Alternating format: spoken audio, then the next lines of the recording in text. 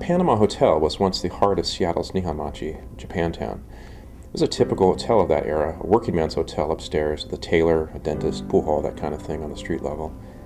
And like most Japanese-owned hotels of that era, it also had a marble Shinto bath, a communal bathing area separated for men and women. Unfortunately, and tragically, when the entire population of Nihonmachi was taken away in 1942, it too was forced into closure and boarded up for the duration of the war.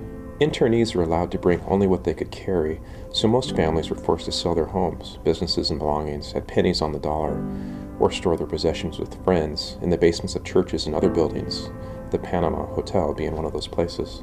And those belongings remained there unclaimed and virtually untouched for 40 years. The Panama seemed like a natural place to continue that narrative, to tell the story of those belongings in the basement and who their owners were. The first Japanese Americans to be taken to internment camps were from Bainbridge Island, just across the water from Seattle. So on the morning of March 30th, 1942, soldiers escorted 227 men, women, and children to the Eagledale ferry crossing, where they sailed to Seattle. Once they arrived, they traveled on foot, suitcases in hand, to the train station, where they embarked on the 3-day journey to Camp Manzanar in the Mojave Desert. Union Station was the staging area for the massive evacuation of Nihonmachi, where Japanese families would be taken by Pullman car or by bus to Camp Harmony, the temporary relocation center south of Seattle.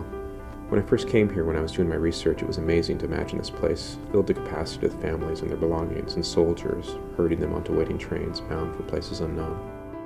Camp Harmony was the unofficial name of the Puyallup Assembly Center, a temporary internment camp set up at the Puyallup Fairgrounds, about 35 miles south of Seattle. More than 7,000 people were forced onto what was basically a 40-acre parking lot. Makeshift housing included the use of livestock pavilions, the cattle barns, as well as scores of box-like buildings that were hastily constructed. And to make matters worse, there was no plumbing. And keep in mind, the residents weren't all strapping young men. There were older people, pregnant women, babies, and toddlers. Then from here, they were sent to Camp Minidoka, permanent facilities that would house them for the next 3 years.